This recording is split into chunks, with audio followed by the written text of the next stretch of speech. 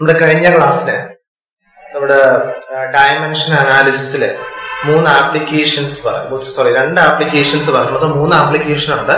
അതിൽ 2 ആപ്ലിക്കേഷൻ, ഒന്ന് to check the correctness of equation നമ്മൾ പറഞ്ഞു. രണ്ടാമത്തത് നമുക്ക് ഡിപ്പെൻഡിങ് ഫാക്ടേഴ്സ് ഉണ്ട് എങ്കിൽ ഒരു ക്വാണ്ടിറ്റിയുടെ ഇക്വേഷൻ ഡിറൈവ് ചെയ്തെടുക്കാനായിട്ടുള്ള കാര്യങ്ങളും പറഞ്ഞതാണ്. പിന്നെ അതിന്റെ സമയമില്ലാത്തതുകൊണ്ട് കുറച്ച് പോയിന്റ്സ് കൂടെ പറഞ്ഞു വെച്ചിരുന്നത്. അതിൽ മൂന്നാമത്തെ ആപ്ലിക്കേഷൻ എന്ന് പറയുന്നത് നമുക്ക് ഒരു സിസ്റ്റത്തിൽ നിന്ന് മറ്റൊരു സിസ്റ്റത്തിലോട്ട് കൺവേർട്ട് ചെയ്യാം. നമ്മളിപ്പോ തുടങ്ങിയപ്പോൾ തന്നെ പറഞ്ഞ പല സിസ്റ്റം ഉണ്ട്. SI സിസ്റ്റം ഉണ്ട്, CGS സിസ്റ്റം ഉണ്ട്, FPS സിസ്റ്റം ഉണ്ട്, അല്ലെ? അതിൽ നമ്മുടെ പൊതുവെ ഇപ്പൊ വരുന്നത് SI system, CGS system, FPS system നമ്മൾ ഉപയോഗിക്കാറില്ല. അപ്പോ SI സിസ്റ്റത്തിൽ നിന്നും CGS സിസ്റ്റത്തിലോട്ട് കൺവേർട്ട് ചെയ്യാനായിട്ട് എന്ത് ചെയ്യണം? അറിഞ്ഞില്ല. ഇവിടെ നമുക്ക് ഒന്നാമത് വരുന്നത് ഏതെങ്കിലും ഒരു സിസ്റ്റത്തിൽ ഇരിക്കുന്ന, അതായത് SI സിസ്റ്റത്തിൽ നമുക്ക് അറിയാം. ഇപ്പൊ ഉദാഹരണത്തിന് ഫോഴ്സിന്റെ യൂണിറ്റ് എന്ന് പറയുന്നത് ന്യൂട്ടൺ ആണെന്ന് SI സിസ്റ്റത്തിൽ ന്യൂട്ടൺ ആണെന്ന് നമുക്കറിയാം. എന്നാൽ അതേ സമയത്തേക്ക് നമ്മുടെ CGS സിസ്റ്റത്തിൽ ഫോഴ്സിന്റെ യൂണിറ്റ് എന്ന് പറയുന്നത് ഡൈൻ ആണ്. DYN, dine. കേട്ടോ? അപ്പൊ നമുക്കിവിടെ ക്വസ്റ്റ്യൻ എന്ന് പറയുന്നത് 1 ന്യൂട്ടൺ എന്ന് പറയുന്നത് എത്ര ഡൈൻ ആണെന്ന് തെളിയിക്കണം. ഒരു ന്യൂട്ടൺ എന്ന് പറഞ്ഞാൽ എത്ര ഡൈൻ ആണെന്ന് എന്ത് ചെയ്യണം? തെളിയിക്കണം. അതാണ് നമ്മുടെ ക്വസ്റ്റ്യൻ. അതായത് SI സിസ്റ്റത്തിലുള്ള ഒരു യൂണിറ്റിനെ CGS സിസ്റ്റത്തിലോട്ട് കൺവേർട്ട് ചെയ്യും. SI സിസ്റ്റത്തിൽ നിന്ന് CGS സിസ്റ്റത്തിലോട്ട് കൺവേർട്ട് ചെയ്യും. ഇപ്പം ഇതിൽ ഞാൻ ഒന്ന് മാത്രം തരുന്നു.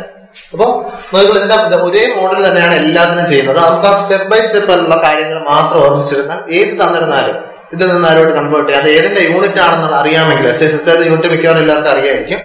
അതെന്ത് ചെയ്യാൻ പറ്റും? നമുക്ക് കൺവേർട്ട് ചെയ്യാനായിട്ട് സാധിക്കും. അപ്പൊ ഇവിടെ എനിക്ക് വേണ്ടത് 1 ന്യൂട്ടനെ ഡൈനിലോട്ട് മാറ്റണം. അപ്പൊ ന്യൂട്ടൺ എന്ന് പറയുന്നത് ഫോഴ്സിന്റെ യൂണിറ്റ് ആണെന്ന് നമുക്ക് അറിയാം. അപ്പൊ നമുക്ക് ഞാൻ എഴുതുന്നു, 1 ന്യൂട്ടൺ എന്ന് പറഞ്ഞാല് N ഡൈൻ എന്നെഴുതും. എത്രയെന്ന് എനിക്ക് അറിയില്ല. അപ്പൊ ഞാൻ എഴുതുന്നത് 1 ന്യൂട്ടൺ എന്ന് പറഞ്ഞാൽ എത്ര ഡൈൻ ആണ്? N ഡൈൻ ആണ്. 2 ഫോഴ്സിന്റെ ആണ്, അല്ലെ? ഇപ്പൊ ഫോഴ്സിന്റെ ആവുമ്പോ അതിൽ CGS സിസ്റ്റം ആയിരുന്നാലും SI സിസ്റ്റം ആയിരുന്നാലും ഡയമെൻഷൻസ് എന്തായിരിക്കും? സെയിം ആയിരിക്കും. CGS സിസ്റ്റം ആയിരുന്നാലും SI സിസ്റ്റം ആയിരുന്നാലും ഡയമെൻഷൻസ് എന്തായിരിക്കും? കറക്റ്റ് ആയിരിക്കും. അപ്പോ ഞാനിവിടെ ഡയമെൻഷൻ എഴുതാണ്, അല്ലെ? CGS സിസ്റ്റത്തിന് SI സിസ്റ്റത്തിലാണ് ന്യൂട്ടൺ. അപ്പോ ഫോഴ്സിന്റെ ഡയമെൻഷൻ എന്ന് പറയുന്നത് ML e⁻² equal to N ML e⁻². ഇങ്ങനെ എഴുതിയുള്ള പ്രശ്നം എന്ന് പറയുന്നത് ഇതിൽ ഏതാണ് SI സിസ്റ്റത്തിന്റെ ഡയമെൻഷൻ എന്നോ അല്ലെങ്കിൽ CGS സിസ്റ്റത്തിന്റെ ഡയമെൻഷൻ എന്നോ അറിയാൻ പറ്റില്ല. അതുകൊണ്ട് ഞാനിവിടെ ഇതെല്ലാം 1 ആണ്, ഇതെല്ലാം 2. അപ്പൊ SI സിസ്റ്റത്തിനുള്ള dimension M1 L1 T1⁻⁻². Dine വരുമ്പോ അല്ലെങ്കിൽ CGS സിസ്റ്റം വരുമ്പോ N × ഡൈൻ വരുമ്പോ M2 L2 T2⁻². ഇതിൽ വേണ്ടത് നമുക്ക് N കണ്ടുപിടിക്കേണ്ടത് N. അപ്പൊ N കണ്ടുപിടിക്കാനായിട്ട് ഞാൻ ഇതിനെ ഇപ്പുറത്ത് കൊണ്ടുവരികയാണ്.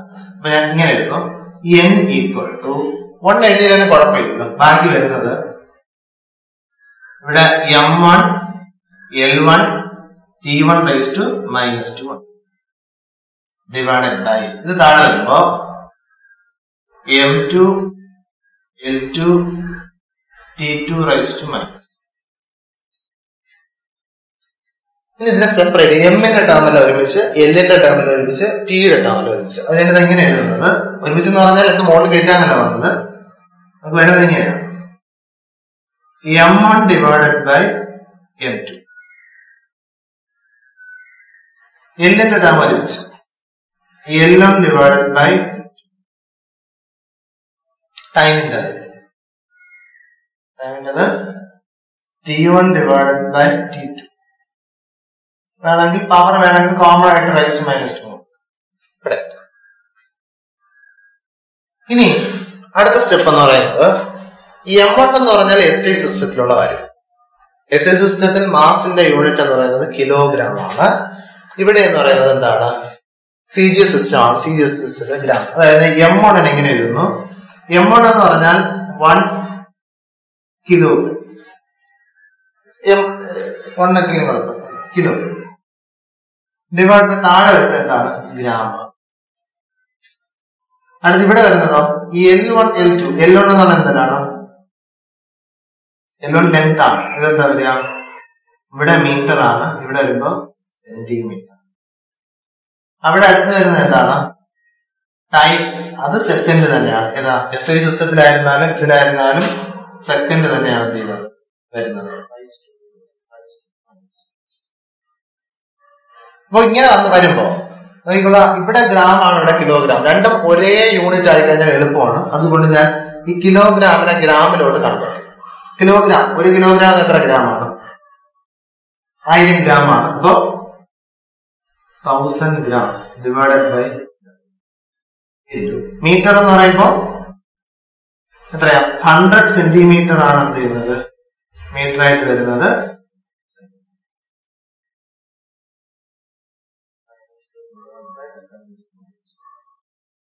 ക്യാൻസൽ ചെയ്യാം. ഇവിടെ ഗ്രാമും ഗ്രാമും ക്യാൻസൽ ചെയ്യും, സെന്റിമീറ്ററും സെന്റിമീറ്ററും ക്യാൻസൽ ചെയ്യും.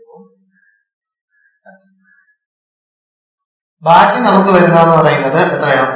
നമുക്ക് വേണ്ടത് 1 ന്യൂട്ടൺ. 1 ന്യൂട്ടൺ എന്ന് പറയുന്നത് N ഡൈനാണ്. നമ്മളിവിടെ N കണ്ടുപിടിച്ചു അല്ലെ? N എന്ന് പറയുന്നത് ഇവിടെ 1000 into 100 വരും, അതായത് 10⁵. അപ്പോ N എന്ന് പറയുന്നത് 10⁵ ആണ്. അപ്പൊ 10⁵. ഇങ്ങനെയാണ് എന്ത് ചെയ്യുന്നത് ഒരു സിസ്റ്റത്തിൽ നിന്ന് മറ്റൊരു സിസ്റ്റത്തിലോട്ട് നമ്മൾ എന്ത് ചെയ്യുന്നത് കൺവേർട്ട് ചെയ്യുന്നത്. അപ്പൊ നമ്മുടെ ക്വസ്റ്റ്യൻ എന്ന് പറയുന്നത് SI സിസ്റ്റത്തിൽ നിന്ന് CGS സിസ്റ്റത്തിലോട്ട് അല്ലെങ്കിൽ ഒരു സിസ്റ്റത്തിൽ നിന്ന് മറ്റൊരു സിസ്റ്റത്തിലോട്ട് എന്ത് ചെയ്യുക, ഏതെങ്കിലും ഒരു ക്വാണ്ടിറ്റിയെ കൺവേർട്ട് ചെയ്യുക എന്ന് പറയുമ്പോൾ ഇവിടെ ഞാൻ എക്സാമ്പിളായിട്ട് ചെയ്തത് 1 ന്യൂട്ടനെ എന്ത് ചെയ്തു ഡൈനിലോട്ട് കൺവേർട്ട് ചെയ്തു. 1 ന്യൂട്ടൺ എത്ര ഡൈൻ ആണെന്ന് എന്ത് ചെയ്യണം കണ്ടുപിടിക്കണം. അപ്പൊ ഞാൻ ചെയ്യുന്നത് ന്യൂട്ടൺ എന്ന് പറയുന്നത് ഫോഴ്സിന്റെ ആണ്. അപ്പൊ ഞാൻ എന്ത് ചെയ്തു ഇക്വേഷൻ 1 ന്യൂട്ടൺ എന്ന് പറയുന്നത് N ഡൈൻ ആണ്. ഇതിൽ 1 അതുപോലെ എഴുതി. ന്യൂട്ടണും ഡൈനും ഫോഴ്സിന്റെ യൂണിറ്റ് ആണ്. അപ്പൊ ഫോഴ്സിന്റെ ഡയമെൻഷൻ എന്റെ അടുത്ത് കൊടുക്കുമ്പോ തിരിച്ചറിയാൻ വേണ്ടിയിട്ട് ഇവിടെ 1 1 എന്ന് കൊടുത്തു, ഇവിടെ എന്തെടുത്തു 2 ആണ്. കണ്ടുപിടിക്കേണ്ട N ആണ്. അപ്പൊ ഈ ക്വാണ്ടിറ്റി എന്ത് ചെയ്യണം ഇവിടെ തിരിച്ചെഴുതിയിട്ടുണ്ട്. അപ്പൊ N ഈക്വൽ ഇതേ ഡിവൈഡഡ് ബൈ സെപ്പറേറ്റ് എമ്മിന്റെ ടേമിൽ ലഭിച്ച് N-ന്റെ ടേമിൽ ലഭിച്ച് T-യുടെ ടേമിൽ ലഭിച്ചു. M1 എന്ന് പറയുന്നത് കിലോഗ്രാമിലാണ്, M2 എന്ന് പറയുന്നത് ഗ്രാമിലാണ്. L1 മീറ്ററിന്, L2 സെന്റിമീറ്ററിന്, T1 second, T2 second തന്നെയാണ്. നമ്മൾ ചെയ്യാൻ വേണ്ടിട്ട് കിലോഗ്രാമിനെ ഗ്രാമിലോട്ട് മാറ്റി. അപ്പൊ 1 കിലോഗ്രാം എന്ന് പറയുമ്പോൾ 1000 gram divided by gram into മീറ്ററിനെ സെന്റിമീറ്ററിലോട്ട് മാറ്റി 100 സെന്റിമീറ്റർ. സെക്കൻഡ് എന്താണ്? രണ്ടും ഒരുപോലെ തന്നെയാണ്. ബാക്കി നമുക്ക് എന്ത് ചെയ്യും യൂണിറ്റുകളെല്ലാം വെട്ടിപ്പോയി. ബാക്കി വരുന്ന 10⁵. അപ്പൊ N ഈക്വൽ ടു 10⁵. അങ്ങനെയാണെങ്കിൽ 1 ന്യൂട്ടൺ ഈക്വൽ ടു N-ന്റെ സ്ഥാനത്ത് 10⁵ എന്ന് കിട്ടിയതുകൊണ്ട് 1 ന്യൂട്ടൺ ഈക്വൽ ടു 10⁵ ഡൈൻ എന്ന് എന്ത് ചെയ്യാൻ പറ്റും എഴുതാനായിട്ട് പറ്റും. ഇങ്ങനെയാണ് ഒരു സിസ്റ്റത്തിലുള്ള യൂണിറ്റിനെ മറ്റൊരു സിസ്റ്റത്തിലോട്ട് എന്ത് ചെയ്യുന്നത് കൺവേർട്ട് ചെയ്യുന്നത്. ഇത്രയുമാണ് നമ്മുടെ പ്രിൻസിപ്പിൾ ഓഫ് ഹോമോജിറ്റി അല്ലെങ്കിൽ ഡയമെൻഷണൽ അനാലിസിസിന് നമുക്ക് എന്ത് ചെയ്യുന്നത് വരുന്ന 3 ആപ്ലിക്കേഷൻസ് എന്ന് എന്ത് ചെയ്യുന്നത് പറയാം. ഇനി ഈ ഡയമെൻഷണൽ അനാലിസിന് കുറച്ച് പ്രശ്നങ്ങളുണ്ട്. നമ്മളിപ്പോ ആപ്ലിക്കേഷൻസ് ഒക്കെ പറഞ്ഞെങ്കിലും നമുക്ക് എല്ലായിടത്തും ഇതൊന്നും അപ്ലൈ ചെയ്യാൻ പറ്റുന്നില്ല. ഇപ്പൊ ഉദാഹരണം പറഞ്ഞാല് നമ്മളെ പ്രിൻസിപ്പിൾ ഓഫ് ഹോമോജിറ്റി ചെക്ക് ചെയ്യുമ്പോൾ പൊതുവെ ഇപ്പത്തെ സൈഡ് ഒരു ക്വാണ്ടിറ്റി വരും. അവിടെ വരുന്നത് ഒന്നിൽ കൂടുതൽ ക്വാണ്ടിറ്റി ഉണ്ട് എങ്കിൽ അതിന്റെ കറക്റ്റ് ഡയമെൻഷൻ നമുക്ക് എന്ത് ചെയ്യാൻ പറ്റില്ല, പറയാൻ പറ്റില്ല. സാധാരണ നമ്മള് ഇവിടെ ഒരു S equal to UT plus half AT². അപ്പൊ എസിന്റെ ഡയമെൻഷൻ കണ്ടുപിടിക്കാം, അല്ലെങ്കിൽ F ഈക്വൽ ടു MA, എഫിന്റെ ഡയമെൻഷൻ കണ്ടുപിടിക്കാം, അതൊന്നും പ്രശ്നമില്ല. പക്ഷെ എഫിനോടൊപ്പം വേറൊരു ക്വാണ്ടിറ്റി കൂടെ ഒരുമിച്ച് വന്നിരുന്നുവെങ്കിൽ അതിനെ രണ്ടും നമുക്ക് എന്ത് ചെയ്യാൻ പറ്റില്ല. മൊത്തത്തിൽ ടോട്ടലായിട്ടുള്ള എന്ത് കിട്ടും നമുക്ക് ഡയമെൻഷൻ കിട്ടും. ഓരോ ക്വാണ്ടിറ്റിയുടെയും ഡയമെൻഷൻ കണ്ടുപിടിക്കാൻ എന്തായിരിക്കും ബുദ്ധിമുട്ടായിരിക്കും. അത് ഒന്നാമത്തെ ലിമിറ്റേഷനാണ്. ഡയമെൻഷൻ അനാലിസിസിന്റെ ലിമിറ്റേഷനാണ് പറയുന്നത്. ഒന്നാമത്തെ ലിമിറ്റേഷൻ എന്ന് പറയുന്നത് നമ്മൾ എടുക്കുന്നത് ലെഫ്റ്റ് ഹാൻഡ് സൈഡിൽ വരുന്ന ഒരൊറ്റ ക്വാണ്ടിറ്റി ആണെങ്കിൽ നമുക്ക് ചെയ്യുന്നതിന് കുഴപ്പമില്ല. പക്ഷെ അവിടെ വരുന്നത് ഒന്നിൽ കൂടുതൽ ക്വാണ്ടിറ്റീസ് വരികയാണെങ്കിൽ ഡയമെൻഷൻ അനാലിസിസ് ഉപയോഗിച്ച് നമുക്ക് അതിന്റെ ഡയമെൻഷൻ കണ്ടുപിടിക്കാൻ ബുദ്ധിമുട്ടുണ്ട്. രണ്ടാമത്തത് ഡയമെൻഷൻ ലെസ് ക്വാണ്ടിറ്റീസിനെ കുറിച്ച് ഇതിനെ ഒന്നും പറയാൻ പറ്റുന്നില്ല. ഡയമെൻഷൻ ലെസ് ക്വാണ്ടിറ്റീസ് വന്നു കഴിഞ്ഞാൽ എന്ത് ചെയ്യാൻ പറ്റും എന്നുള്ള കാര്യത്തിൽ ഇപ്പൊ നമുക്ക് ഏതാണ് കോൺസ്റ്റന്റ് വന്നു. അപ്പൊ അത് നമ്മൾ എന്ത് ചെയ്യും, നമുക്ക് കാണാൻ അറിയാമെങ്കിൽ മാത്രമേ നമുക്ക് അത് അപ്ലൈ ചെയ്യാൻ പറ്റുള്ളൂ. അല്ലാണ്ടുള്ള കാര്യങ്ങളൊന്നും അതിൽ ചെയ്യാനായിട്ട് പറ്റും. അപ്പൊ രണ്ടാമത്തത് ഡയമെൻഷൻ ലെസ് ക്വാണ്ടിറ്റീസ്, ആംഗിളിനെ കുറിച്ചോ അല്ലെങ്കിൽ കോൺസ്റ്റന്റിനെ കുറിച്ചോ അല്ലെ ചില റേഷ്യോസിനെ കുറിച്ചോ ഒന്നും നമുക്ക് അതിനകത്ത് ഇൻക്ലൂഡ് ചെയ്ത് പറയാനായിട്ട് എന്ത് ചെയ്യില്ല, പറ്റില്ല. ഓൾറെഡി നമുക്ക് അറിയാമെങ്കിൽ മാത്രമേ അത് എന്ത് ചെയ്യാൻ പറ്റുള്ളൂ, കൊടുക്കാനായിട്ട് സാധിക്കുള്ളൂ. അപ്പൊ രണ്ടാമത്തെ ഡയമെൻഷൻ ലെസ് ക്വാണ്ടിറ്റീസിനെ കുറിച്ച് ഡയമെൻഷൻ അനാലിസിസിൽ എന്ത് ചെയ്യാൻ പറ്റില്ല, ഒന്നും ചെയ്യാൻ പറ്റില്ല. മൂന്നാമത് നമ്മുടെ ആപ്ലിക്കേഷനിൽ പറഞ്ഞു ഇപ്പൊ നമുക്ക് എന്ത് ചെയ്യാം, കുറെ പാരാമീറ്റേഴ്സ് ഉണ്ട് എങ്കിൽ കുറെ ക്വാണ്ടിറ്റീസ് ഉണ്ട് എങ്കിൽ അതിന്റെ ഡിപ്പെൻഡ് ചെയ്യുന്ന ഫാക്ടേഴ്സ് ഉണ്ട് എങ്കിൽ അതിൽ നിന്ന് നമുക്ക് എന്ത് ചെയ്യാം, ക്വാണ്ടിറ്റിയുടെ ഇക്വേഷൻ ഡിറൈവ് ചെയ്യാം. അങ്ങനെ നമ്മൾ ചെയ്ത d = 2√L/g അതൊക്കെ കഴിഞ്ഞ ക്ലാസ്സിൽ ചെയ്തതാണ്. പക്ഷെ നമ്മളവിടെ എന്ത് ചെയ്യുന്നു, നമ്മൾ അസ്യൂം ചെയ്യുന്നതാണ് ഇന്ന കാര്യങ്ങൾ അതിനെ ഡിപ്പെൻഡ് ചെയ്യാം. ഇല്ല, നമ്മളവിടെ ടൈമിനെ ഡിപ്പെൻഡ് ചെയ്യുന്നതായിട്ട് നമ്മളവിടെ 3 കാര്യങ്ങൾ എടുത്തത്. ടി എന്നൊക്കെ ഡിപ്പെൻഡ് ചെയ്യുന്നു പറഞ്ഞു, mass of the Bob depend ചെയ്യാം, ലെങ്ത് ഡിപ്പെൻഡ് ചെയ്യാം, acceleration due to gravity depend ചെയ്യാം എന്ന് നമ്മൾ എടുത്തതാണ്. അല്ലേ, അതെല്ലാം ഡിപ്പെൻഡ് ചെയ്യണമെന്നില്ല. ഇതിനേക്കാൾ കൂടുതൽ വേറെ ചിലപ്പോൾ ക്വാണ്ടിറ്റി ഡിപ്പെൻഡ് ചെയ്യും. ഉദാഹരണത്തിന് acceleration due to gravity depend ചെയ്യുമെന്ന് നമ്മൾ എഴുതിയതാണ്. അത് എല്ലാ കുട്ടികൾക്കും അങ്ങനെ പെട്ടെന്ന് മാസ് ഡിപ്പെൻഡ്, അല്ലെ മാസ് മാറിയാൽ മാറാൻ ചിലപ്പോൾ, ലെങ്ത് മാറിയാൽ മാറും. ഇനി ആക്സലറേഷൻ ഡ്യൂ ടു ഗ്രാവിറ്റി എന്നുള്ള കാര്യം ചിലപ്പോൾ എന്ത് ചെയ്യില്ല, കുട്ടികൾ എന്ത് ചെയ്യും, മറന്നു പോകും അല്ലെങ്കിൽ ഓർമ്മിക്കില്ല. അങ്ങനെ വന്നു കഴിഞ്ഞാൽ എന്താ, നമുക്ക് ഇത് ചെയ്യുമ്പോൾ ഇക്വേഷൻ കിട്ടും. അപ്പൊ അങ്ങനെയുള്ള പ്രശ്നങ്ങൾ, അതായത് നമുക്ക് അതിന്റെ ഏതൊക്കെയാണ് ഡിപ്പെൻഡിങ് ഫാക്ടേഴ്സ് എന്നുള്ള കാര്യങ്ങൾ നമുക്ക് അസ്യൂം ചെയ്യാൻ ബുദ്ധിമുട്ടുണ്ട്. ഒരു ക്വാണ്ടിറ്റി നമ്മൾ ഡിറൈവ് ചെയ്യുമ്പോൾ അവിടെ ഏതൊക്കെ ഫാക്ടേഴ്സ് ആണ് ഡിപ്പെൻഡ് ചെയ്യുന്നത് എന്നുള്ള കാര്യത്തെ കുറിച്ച് അസ്യൂം ചെയ്യാൻ നമുക്ക് ബുദ്ധിമുട്ടുണ്ട്. അതായത് ചില കാര്യങ്ങൾ നമ്മൾ ഡിപ്പെൻഡ് ചെയ്യാം, നമ്മൾ വിചാരിക്കാത്ത ചില കാര്യങ്ങളോ അതിന് എന്ത് ചെയ്യാം, ഇപ്പൊ എല്ലാം നമുക്ക് അറിയാവുന്ന കാര്യങ്ങളുണ്ട്. അപ്പോൾ ചില നമുക്ക് അറിഞ്ഞിടാത്ത കാര്യങ്ങൾ ഡിപ്പെൻഡ് ചെയ്യാം. അങ്ങനെ വന്നു കഴിഞ്ഞാൽ ഇക്വേഷൻ എന്ത് ചെയ്യും, തെറ്റാനുള്ള സാധ്യതയുണ്ട്. അല്ലെങ്കിൽ നമുക്ക് തന്നിരുന്നാൽ നമുക്ക് എന്ത് ചെയ്യാൻ പറ്റും, ചെയ്യാൻ സാധിക്കുന്നേ ഉള്ളൂ. അപ്പൊ ഇത്രയും ലിമിറ്റേഷൻസ് അതിനകത്ത് ഉണ്ട്. അപ്പൊ 3 ലിമിറ്റേഷൻസ് ആ പറഞ്ഞത്. ഒന്ന് പറഞ്ഞത് ഡയമെൻഷൻലെസ് ക്വാണ്ടിറ്റീസിനെ കുറിച്ചൊന്നും പറയാൻ പറ്റിയില്ല. രണ്ടാമത് പറഞ്ഞത് എന്താണ്, ഈ ലെഫ്റ്റ് ഹാൻഡ് സൈഡിൽ എന്ത് ചെയ്യും, ഒന്നിൽ കൂടുതൽ ക്വാണ്ടിറ്റീസ് വന്നു കഴിഞ്ഞാൽ അത് നമുക്ക് ചെയ്യാൻ ബുദ്ധിമുട്ടുണ്ട്. പിന്നെ പറഞ്ഞതാണ് നമുക്ക് പാരാമീറ്റേഴ്സ് എന്ത് ചെയ്യാൻ വേണ്ടിയിട്ട്, അല്ലെങ്കിൽ ഡിപ്പെൻഡന്റ് ഫാക്ടേഴ്സ് അസ്യൂം ചെയ്യാനുള്ള ഒരു ബുദ്ധിമുട്ട് അവിടെ ഉണ്ട്. ഇത്രയും കാര്യങ്ങളാണ് അതിന്റെ ലിമിറ്റേഷൻസിൽ എന്ത് ചെയ്യുന്നത് വരെ. ഇനി ഇതിനകത്ത് വരുന്ന 2 ചെറിയ പോർഷൻസ് ആണ്. ഒന്ന്, നമുക്ക് ക്വാണ്ടിറ്റീസിന് അല്ലെങ്കിൽ ഒരു നമ്പറിനെ റൗണ്ട് ചെയ്യാൻ മിക്കവാറും എല്ലാവർക്കും അറിയാമായിരിക്കും. പിന്നെ രണ്ടാമത് വരുന്ന സിഗ്നിഫിക്കന്റ് ഫിഗേഴ്സ്. ഇത് രണ്ടുമാണ് നമ്മൾ ഇന്ന് എന്ത് ചെയ്യുന്നത് നോക്കണം. അല്ലെ, റൗണ്ട് ചെയ്യുന്നത് ജസ്റ്റ് ഒന്ന് പറഞ്ഞതിന് ശേഷം ബാക്കിയുള്ള കാര്യത്തിലോട്ട് പോകാം. ഒന്നാമത്തത് റൗണ്ട് ചെയ്യുന്നതാണ്. റൗണ്ട് ചെയ്യുന്നത് എല്ലാവർക്കും അറിയാവുന്ന കാര്യം തന്നെയാണ്. നമുക്കിപ്പോ റൗണ്ട് ചെയ്യാം, ഒരു നമ്പർ നമുക്ക് എന്ത് ചെയ്യണം, റൗണ്ട് ചെയ്യണം. അപ്പൊ റൗണ്ട് ചെയ്യുമ്പോൾ ഇപ്പൊ ഉദാഹരണത്തിന് നമുക്കൊരു നമ്പർ 1.256, എനിക്കിവിടെ പോയിന്റ് കഴിഞ്ഞ് 3 നമ്പർ മതിയെങ്കിൽ നമ്മൾ എന്ത് ചെയ്യാറുണ്ട്, ഈ 3 മാറ്റിയിട്ട് ബാക്കി 1.256 ആണല്ലോ. അപ്പൊ ഇവിടെ നമ്മൾ എന്ത് ചെയ്തു, 3 മാറ്റി നമുക്ക് ആവശ്യമുള്ള നമ്പേഴ്സ് മാത്രം എടുക്കുന്നു. ഇങ്ങനെ എടുക്കുന്നതിനാണ് എന്ത് പറയാ, റൗണ്ട് ചെയ്യാൻ പറയുന്നത്. റൗണ്ട് ചെയ്യാൻ പ്രധാനമായിട്ടും 4 റൂളാണ് വരുന്നത്. ഒന്നാമത്തെ റൂൾ എന്ന് പറയുന്നത് നമ്മൾ കളയുന്ന നമ്പർ നോക്കുക. നമുക്ക് കളയേണ്ട നമ്പർ ഏതാണ്, ഇവിടെ 3 ആണ് കളയേണ്ടത്. ഇപ്പൊ 3 എന്ന് പറയുന്നത് 5-നേക്കാൾ കുറഞ്ഞ നമ്പർ ആയതുകൊണ്ടാണ് നമ്മൾ വെറുതെ എന്ത് ചെയ്തത്, കളഞ്ഞത്. ബാക്കിയുള്ള നമ്പേഴ്സ് മാത്രം എന്ത് ചെയ്തു. അപ്പൊ ഒന്നാമത്തെ റൂൾ എന്ന് പറയുന്നത് നമുക്ക് റിമൂവ് ചെയ്യേണ്ട നമ്പർ 5-നേക്കാൾ ചെറുതാണെങ്കിൽ, ലെസ് ദാൻ 5 ആണെങ്കിൽ നമുക്ക് എന്ത് ചെയ്യാം, വേറെ ചേഞ്ചസ് ഒന്നുമില്ല, അതെന്ത് ചെയ്യാം, റിമൂവ് ചെയ്യാം. അതിനുശേഷമുള്ള നമ്പേഴ്സ് എന്ത് ചെയ്യാം, റിമൂവ് ചെയ്യാം.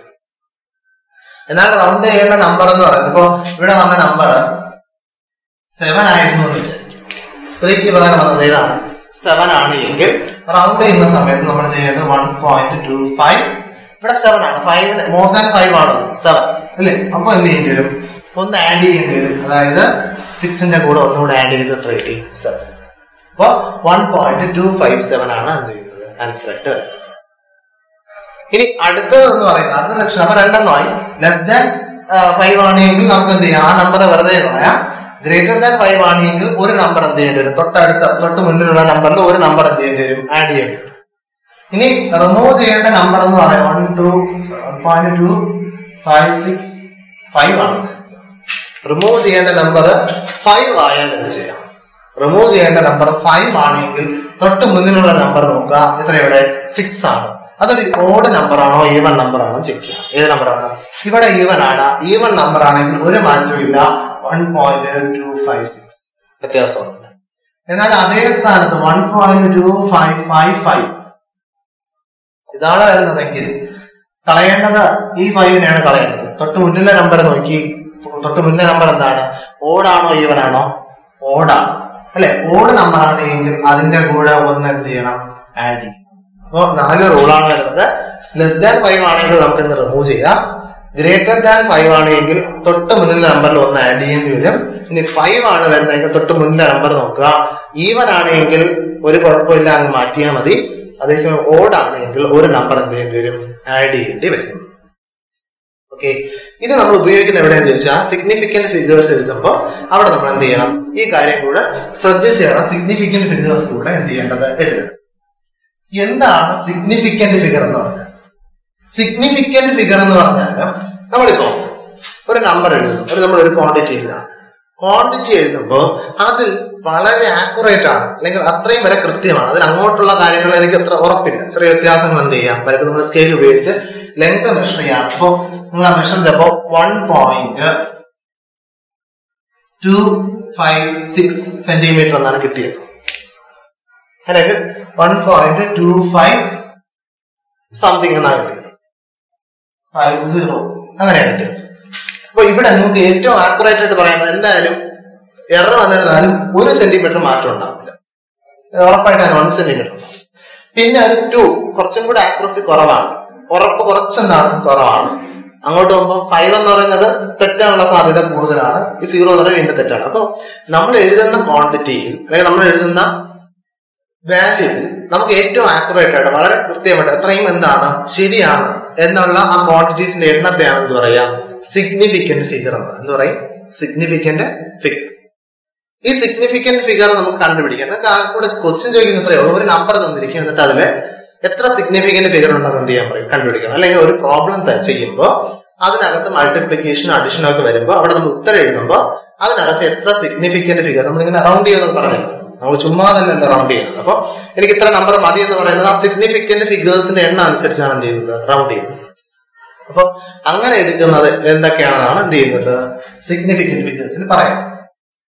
ഒന്നാമത് സിഗ്നിഫിക്കന്റ് ഫിഗേഴ്സിൽ നമുക്ക് എല്ലാ നോൺ സീറോ ഡിജിറ്റും സിഗ്നിഫിക്കന്റ് ആയിരിക്കും. എല്ലാ നോൺ സീറോ ഡിജിറ്റ്സും എന്തായിരിക്കും? സിഗ്നിഫിക്കന്റ് ആയിരിക്കും. അതായത് ഇപ്പൊ ഒരു നമ്പർ എഴുതുന്നു 5281.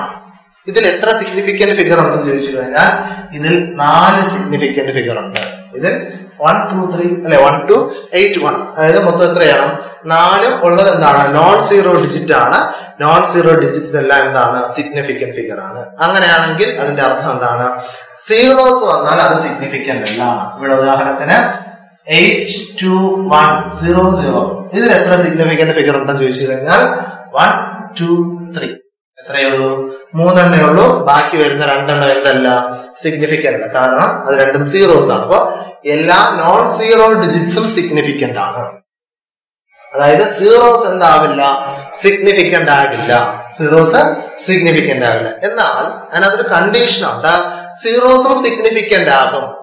എപ്പോ സിഗ്നിഫിക്കന്റ് ആകും ചോദിച്ചു കഴിഞ്ഞാൽ ഈ സീറോ വരുന്നത് 2 നോൺ സീറോ ഡിജിറ്റിന് ഇടയ്ക്കാണെങ്കിൽ. 0 എന്നല്ല, ഈ വരുന്ന സീറോസ് ഇപ്പൊ ഒരു എൻഡിലാണ് കിടക്കുന്നത്. അതേ സ്ഥാനത്ത് ഇതെന്താണ്? ഒരു 2 നമ്പറിന് ഇടയ്ക്കാണെങ്കിൽ ഇതേ സ്ഥാനത്ത് എഴുതുന്നു 2 1 0 0 പറഞ്ഞാൽ 1 എന്ന് വെച്ചു. 8 2 ഈ 1 ഈ അറ്റത്താണ്. അങ്ങനെയാണെങ്കിൽ ഇതിൽ എത്ര സിഗ്നിഫിക്കന്റ് ഫിഗർ ഉണ്ടെന്ന് ചോദിച്ചു കഴിഞ്ഞാൽ എത്ര എഴുതാം? 5 എന്ന് എഴുതാം. കാരണം ഇവിടെ സീറോസ് സിഗ്നിഫിക്കന്റ് ആണ്. എപ്പോ 2 നോൺ സീറോ ഡിജിറ്റിന് ഇടയ്ക്കാണ് എങ്കിൽ സീറോസ് സിഗ്നിഫിക്കന്റ് ആയിരിക്കും. അപ്പൊ 3 റൂള് പറഞ്ഞു. ഒന്ന്, നോൺ സീറോ ഡിജിറ്റ് എല്ലാം സിഗ്നിഫിക്കന്റ് ആണ്. സീറോസ് എന്തല്ല? അറ്റത്ത് ഒരു എൻഡിൽ വരുന്ന സീറോസ് സിഗ്നിഫിക്കന്റ് അല്ല. ഇനി സീറോസ് എന്ത് ചെയ്യുന്നു? 2 നോൺ സീറോ ഡിജിറ്റിന് ഇടയ്ക്കാണ് വരുന്നതെങ്കിൽ അതും സിഗ്നിഫിക്കന്റ് ആയിരിക്കും. അപ്പൊ ഇതാണ് നമ്പറിന്റെ കാര്യത്തിൽ. ഇനി ഡെസിമൽ കൂടെ വരും. പോയിന്റ് വരുന്ന നമ്പേഴ്സ്. അപ്പൊ പോയിന്റ് വരുന്ന നമ്പേഴ്സിന് ഇതേ കാര്യത്തിന് 8.210. ഇതിന് പോയിന്റ് കൂടെ എന്ത് ചെയ്യുന്നു? പോയിന്റ് വരികയാണെങ്കിൽ, ഡെസിമൽ വരികയാണെങ്കിൽ ഇങ്ങനെ ഓർമ്മിച്ചോളുക. ഡെസിമലിൽ നമ്പർ കഴിഞ്ഞ് വരുന്ന എല്ലാ സീറോസും സിഗ്നിഫിക്കന്റ് ആണ്. നമ്പർ കഴിഞ്ഞ് വരുന്ന എല്ലാ സീറോസും സിഗ്നിഫിക്കന്റ്. അതായത് പോയിന്റ് പോയിന്റ് വരുന്ന ഡെസിമൽ ആണ്. ഇവിടെ നമ്പർ കഴിഞ്ഞ് വരുന്ന ഈ 2 സീറോസ് എന്ത് തന്നെയാണ്? സിഗ്നിഫിക്കന്റ് തന്നെയാണ്. അപ്പൊ ഇവിടെ സിഗ്നിഫിക്കന്റ് ഫിഗേഴ്സ് 5 എണ്ണം. ഇവിടെ നോക്കി ഒരു എൻഡിന് വന്നത് സിഗ്നിഫിക്കന്റ് ആയി എടുത്തില്ല. പക്ഷെ ഡെസിമൽ വരുമ്പോ എൻഡിന് വരുന്നതല്ല നോക്കുന്നത്, നമ്പറിന് ശേഷം വരുന്ന സീറോസ് എന്തായിരിക്കും? സിഗ്നിഫിക്കന്റ് ആയിരിക്കും. അതേസമയം നമ്പറിന് മുമ്പ് വരുന്ന സീറോസ് എന്തല്ല? സിഗ്നിഫിക്കന്റ്. ഡെസിമൽ ആണ്, പക്ഷെ നമ്പറിന് മുമ്പ് കിടക്കുന്ന സീറോസ് എന്തല്ല? സിഗ്നിഫിക്കന്റ് അല്ല. അപ്പൊ ഇവിടെ വരുന്നത് എത്രയാണ്? 2 ആണ്. നമ്പർ ഡെസിമലിൽ നമ്പറിന് ശേഷം വരുന്ന സീറോസ് എന്താണ്? സിഗ്നിഫിക്കന്റ് ആണ്. എന്നാൽ ഡെസിമലിൽ ഒരു നമ്പറിന് മുന്നിൽ വരുന്ന സീറോസ് എന്തല്ല? സിഗ്നിഫിക്കന്റ് അല്ല. ഇനി ഇതേ സ്ഥാനത്ത് ഇങ്ങനെയാണ് വന്നെങ്കിലോ 1.0012 ഇങ്ങനെ ആയിരുന്നെങ്കിലോ അവിടെ സിഗ്നിഫിക്കന്റ് ഫിഗേഴ്സ് എത്ര തന്നെയാണ്? 5 തന്നെയാണ്. കാരണം ഈ സീറോസ് ഡെസിമലിൽ തന്നെയാണ്, എന്താണ്, നമ്പറിന് ശേഷം തന്നെയാണ്, അല്ല എങ്കിൽ എന്താണ്, രണ്ട് നമ്പറിന് ഇടയ്ക്കാണ് വരുന്നത്. അപ്പൊ ഇതിനെന്ത് ചെയ്യാം? സിഗ്നിഫിക്കന്റ് ഫിഗർ ആയിട്ട് നമുക്ക് എന്ത് ചെയ്യാൻ പറ്റും? ആഡ് ചെയ്യാൻ പറ്റും. അപ്പൊ ഇത്രയും റൂൾസ് ആണ് എന്ത് ചെയ്യുന്നത്? സിഗ്നിഫിക്കന്റ് ഫിഗേഴ്സ് എഴുതുമ്പോൾ ചെയ്യുന്നത്. ഒന്നാമത് നോൺ സീറോ ഡിജിറ്റ് എല്ലാം സിഗ്നിഫിക്കന്റ് ആണ്. സീറോസ് സിഗ്നിഫിക്കന്റ് ആകും എപ്പോ? രണ്ട് നമ്പറിന് ഇടയ്ക്കാണെങ്കിൽ സിഗ്നിഫിക്കന്റ് ആകും. ഡെസിമൽ വരുമ്പോ നമ്പറിന് ശേഷമുള്ള സീറോസ് സിഗ്നിഫിക്കന്റ് ആണ്, എന്നാൽ നമ്പറിന് മുമ്പുള്ള സീറോസ് സിഗ്നിഫിക്കന്റ് അല്ല. ഇനി നിങ്ങൾക്ക് ഒരു ഡൗട്ട് കൂടെ വരാത്തത് 10ന്റെ പവർ വരെയാണ്. ഇപ്പൊ ഉദാഹരണത്തിന് 20 × 20 × 10⁴ ജൂൾ എന്തായിരിക്കും? ഇതിന് എത്ര സിഗ്നിഫിക്കന്റ് ഫിഗർ ഉണ്ടെന്ന് ചോദിച്ചാൽ എത്ര ഉണ്ടാവും? ആകെക്കൂടെ ഒരൊറ്റ സിഗ്നിഫിക്കന്റ് ഫിഗർ മാത്രമേ ഉള്ളൂ. ഏത് മാത്രം? 2 മാത്രം. ഇത് മാത്രം 2 മാത്രം. കാരണം ഇവിടെ 10⁴ എന്ന് പറയുന്നത് എത്രയാണ്? ഇവിടെ 4 സീറോ കൂടെ ഇടും അല്ലെ? നമ്പർ ശേഷം വരുന്ന സീറോസ് അല്ലെ? നമ്പർ എടുക്കുമ്പോൾ നമ്പർ ശേഷമുള്ള സീറോസ് എന്തല്ല? സിഗ്നിഫിക്കന്റ് അല്ല. ഡെസിമൽ ഒന്നും അല്ലല്ലോ. നമ്പർ ശേഷം വരുന്ന സീറോസ് എന്തല്ല? സിഗ്നിഫിക്കന്റ്. അപ്പൊ ഇവിടെ ആകെ ഒരു എന്താ സിഗ്നിഫിക്കന്റ് ഫിഗറേ ഉള്ളൂ. അതായത് ഇങ്ങനെ ഓർക്കുക, 10ന്റെ പവർ വരുന്നതെന്നും നിങ്ങൾ എന്ത് ചെയ്യണ്ട? സിഗ്നിഫിക്കന്റ് ഫിഗറിൽ കൂട്ടാം. 10 വരുന്നില്ലേ? അതൊന്നും സിഗ്നിഫിക്കന്റ് ഫിഗറിൽ കൂട്ടേണ്ടതിന്റെ ആവശ്യം ഇല്ല. ഇത്രയുമാണ് എന്ത് ചെയ്യുന്നത്? സിഗ്നിഫിക്കന്റ് ഫിഗേഴ്സിന്റെ റൂൾ ആണ് എന്ത് ചെയ്യുന്നത്? പറയുന്നത്. അപ്പൊ നിങ്ങൾക്ക് ഏതൊരു ക്വാണ്ടിറ്റി തന്നിട്ടും അതിന്റെ സിഗ്നിഫിക്കന്റ് ഫിഗർ, എത്ര സിഗ്നിഫിക്കന്റ് ഫിഗർ ഉണ്ടെന്ന് എന്ത് ചെയ്യാൻ പറയും? എഴുതാനായിട്ട് പറയാം. ഓക്കെ, അപ്പൊ ഇതാണ് എന്ത് ചെയ്യുന്നത്? Significant figures. അപ്പൊ സിഗ്നിഫിക്കന്റ് ഫിഗർ എന്ന് പറഞ്ഞാൽ ഓർമ്മിച്ചോളണം, നമ്മൾ ഒരു ക്വാണ്ടിറ്റി എഴുതുമ്പോൾ അല്ലെങ്കിൽ ഒരു മെഷർമെന്റ് എഴുതുമ്പോൾ അതിൽ നമുക്ക് വളരെ ആക്യുറേറ്റ് ആയിട്ടുള്ള, അല്ലെങ്കിൽ അതിലെന്തുണ്ടാവില്ല, ചേഞ്ചസ് ഒന്നും ഉണ്ടാവാതെ നിൽക്കുന്ന, അല്ലെങ്കിൽ കറക്റ്റ് പെർഫെക്റ്റ് ആയിട്ട് എന്ത് ചെയ്യുന്നു വരുന്ന ക്വാണ്ടിറ്റീസ് അല്ലെങ്കിൽ പൊസിഷൻസിനെയാണ് എന്ത് പറയാം? സിഗ്നിഫിക്കന്റ് ഫിഗേഴ്സ് എന്ന് എന്ത് ചെയ്യുന്നത് പറയുന്നത്. ഇനി അടുത്ത് നമുക്ക് പറയാനുള്ളത് സിഗ്നിഫിക്കന്റ് ഫിഗേഴ്സിന്റെ കാൽക്കുലേഷൻ. നമ്മളൊരു കാൽക്കുലേഷൻ ചെയ്യുമ്പോൾ നമ്മൾ എഴുതുന്ന ആൻസറിൽ എത്ര സിഗ്നിഫിക്കന്റ് ഫിഗേഴ്സ് വരെ എഴുതാം. നമ്മൾ പൊതുവെ 0.2 പൊസിഷൻ വരെയൊക്കെ പറഞ്ഞ് എന്ത് ചെയ്യാറുണ്ട്, ഇതുവരെ പഠിച്ചിട്ടുണ്ട്. ഇനി നമുക്ക് കാൽക്കുലേഷൻ ചെയ്യുമ്പോൾ എത്രയാണ് അതിനകത്ത് എത്ര പൊസിഷൻ വരണം എന്നുള്ള കാര്യങ്ങളാണ് എന്ത് ചെയ്യേണ്ടത് നോക്കണം. അല്ല, നമുക്ക് ഒന്നാമത്തത് ഞാനിവിടെ 2 ക്വാണ്ടിറ്റി എടുത്തിട്ടുണ്ട്. എ എന്ന് പറയുന്നത് 10.43, ബി എന്ന് പറയുന്നത് 2.8612 അല്ലെ? ഞാനിവിടെ മൾട്ടിപ്ലിക്കേഷൻ ഉണ്ട്, ഡിവിഷൻ ഉണ്ട്, അഡീഷൻ ഉണ്ട്, സബ്ട്രാക്ഷൻ ഉണ്ട്. മൾട്ടിപ്ലിക്കേഷനും ഡിവിഷനും ഒരേ റൂളാണ്, അഡീഷനും സബ്ട്രാക്ഷനും സെയിം റൂളാണ്.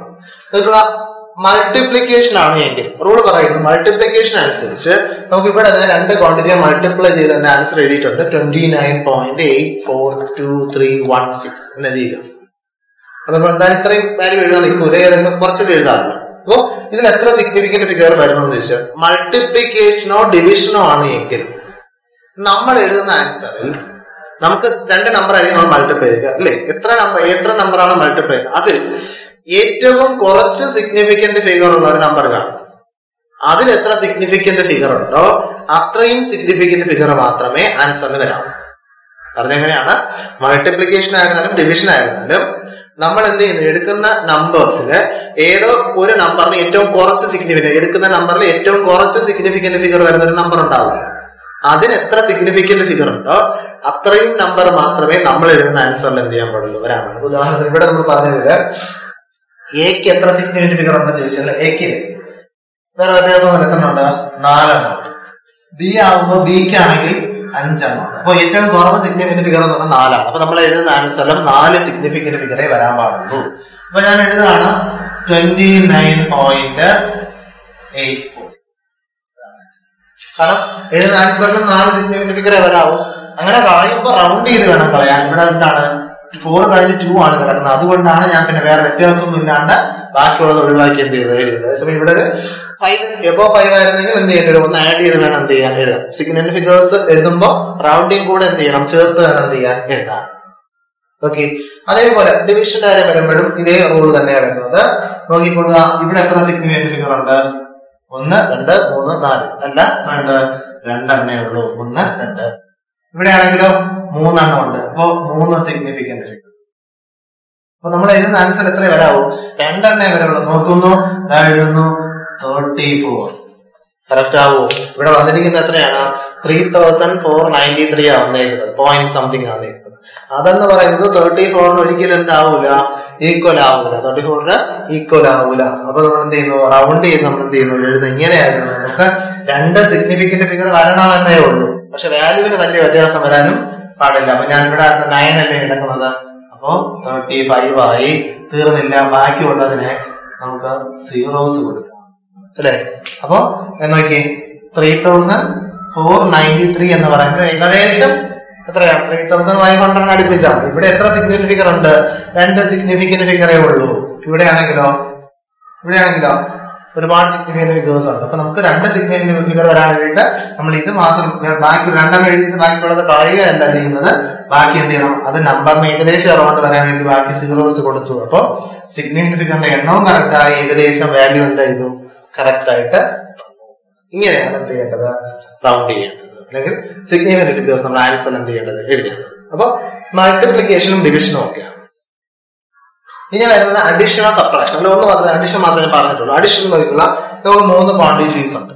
3 ക്വാണ്ടിറ്റീസിനെ ആഡ് ചെയ്യുന്ന സമയത്ത് നമുക്ക് ഇവിടുത്തെ ആൻസർ എന്ന് പറയുന്നത് 9, 1, 3 അല്ലെ, പിന്നെ 7, 0. ഇതാണ് ആൻസർ. റൂൾ എത്രയേ ഉള്ളൂ? നമ്മൾക്ക് എഴുതിയിരിക്കുന്നതിൽ ഏറ്റവും കുറഞ്ഞ പൊസിഷൻ വരുന്ന നമ്പർ ഏതാണോ, അതായത് പോയിന്റ് കഴിഞ്ഞാണ് നമ്പർ അല്ലെ. ഇവിടെ എത്ര നമ്പർ ഉണ്ട്? പോയിന്റ് കഴിഞ്ഞ 1 നമ്പർ, ഇവിടെ പോയിന്റ് കഴിഞ്ഞ് 2 എണ്ണം ഉണ്ട്, ഇവിടെ പോയിന്റ് കഴിഞ്ഞ് 3 സിഗ്നിഫിക്കന്റ്. പോയിന്റ് കഴിഞ്ഞപ്പോൾ ഏറ്റവും കുറവ് വരുന്നത് 1 ആണ്. അപ്പൊ നമ്മൾ എഴുതുന്ന ആൻസറിൽ പോയിന്റ് കഴിഞ്ഞ് എത്ര നമ്പറേ വരാവൂ? 1 നമ്പറേ വരാവൂ. പോയിന്റ് കഴിഞ്ഞതിന് ശേഷം ഒരൊറ്റ നമ്പറേ വരാവൂ. അപ്പൊ നമ്മൾ ഇതിനെങ്ങനെ എഴുതാം? 207.3 എന്ന് മാത്രം. ഓക്കെ, ഇതാണ് ഇതിന്റെ ആൻസർ. അപ്പൊ അഡീഷനോ സബ്ട്രാക്ഷനോ വരുമ്പോൾ നമ്മൾ അവിടെ കൊടുക്കുന്ന റൂൾ എന്ന് പറയുന്നത് പോയിന്റിന് ശേഷം ഏറ്റവും കുറഞ്ഞ സിഗ്നിഫിക്കന്റ് ഫിഗേഴ്സ്. നമ്മുടെ പൊസിഷൻ നോക്കിയാൽ പറയുന്നത് പൊസിഷനിൽ ഏറ്റവും കുറഞ്ഞ പൊസിഷനിൽ വരുന്ന സിഗ്നിഫിക്കന്റ് ഫിഗേഴ്സ് എത്രയാണ് വരുന്നത് അത് മാത്രം, അത്രയും എണ്ണം മാത്രമേ എന്ത് ചെയ്യാൻ പാടുള്ളൂ, അവിടെ കൊടുക്കാൻ പാടുള്ളൂ. അപ്പൊ ഇവിടെ പോയിന്റിന് ഇവിടെ 1 നമ്പർ, ഇവിടെ 2 സിഗ്നിഫിക്കന്റ് ഫിഗേഴ്സ് ഉണ്ട്, ഇവിടെ 3 സിഗ്നിഫിക്കന്റ് ഫിഗേഴ്സ്. അപ്പൊ നമ്മൾ എഴുതുന്നതിന് പോയിന്റ് കഴിഞ്ഞ് എത്ര സിഗ്നിഫിക്കന്റ് ഫിഗർ വരാവും? 1 സിഗ്നിഫിക്കന്റ് ഫിഗർ എന്ത് ചെയ്യാൻ പാടുള്ളൂ? വരാനായിട്ട് പാടുള്ളൂ. ഇതാണ് സിഗ്നിഫിക്കന്റ് ഫിഗേഴ്സിന്റെ എന്ത് പറയുന്നത് കാൽക്കുലേഷൻ വരേണ്ട കാര്യങ്ങൾ എന്ന് പറയുന്നത്. അപ്പൊ ഇത്രയും കാര്യങ്ങൾ മതി. വളരെ ചെറിയ ഇതൊക്കെ 1 മാർക്ക് ക്വസ്റ്റ്യൻസ് ആണ് വരുന്നത്. റൗണ്ട് ചെയ്യാൻ പൊതുവെ സിഗ്നിഫിക്കന്റ് ഫിഗേഴ്സും ഒരുപാട് ചോദിച്ചിട്ടുള്ള ക്വസ്റ്റ്യൻ, 1 മാർക്ക് ക്വസ്റ്റ്യൻ ഒരുപാട് ചോദിച്ചിട്ടുള്ളതാണ്. അതെന്ത് ചെയ്യുക ഓർമ്മിച്ചുള്ള, അല്ലെങ്കിൽ നിങ്ങൾ പ്രോബ്ലം ചെയ്യുന്ന സമയത്ത് നമുക്ക് റൗണ്ട് ചെയ്യേണ്ടി വരിക, സിഗ്നിഫിക്കന്റ് ഫിഗേഴ്സ് ആയിട്ട് കണക്കിന് എത്ര വേണം എന്നുള്ള കണക്കിന് എഴുതേണ്ടി വരിക ചെയ്യുമ്പോൾ ഇത് നിങ്ങൾക്ക് എന്ത് ചെയ്യാൻ പറ്റും? യൂസ് ചെയ്യാനായിട്ട് സാധിക്കും. അപ്പൊ ഇതിന്റെ നോട്ട്സ് ഞാൻ അയച്ചു തരുന്നുണ്ട്. ബാക്കി നിങ്ങൾക്ക് അതിനകത്ത് കുറച്ച് എക്സാമ്പിൾസ് ഉണ്ടാവും. നമ്മൾ ചെയ്ത പ്രോബ്ലം ഉണ്ടല്ലോ, ഒരു സിസ്റ്റത്തിൽ മറ്റൊരു സിസ്റ്റം, അതിന്റെ ഒരു എക്സാമ്പിൾ കൊടുത്തിട്ടുണ്ട്, അതിന്റെ ചെയ്തിട്ടില്ല. അതും കൂടെ എന്ത് ചെയ്യുക, നിങ്ങളുടെ നോട്ടിൽ എന്ത് ചെയ്യുക, എഴുതുമ്പോൾ അതും കൂടെ ചെയ്ത് എന്ത് ചെയ്യുക, എഴുതുക. ഡൗട്ടുള്ളവർക്ക് എന്ത് ചെയ്യാം, ചോദിക്കുകയും ചെയ്യും.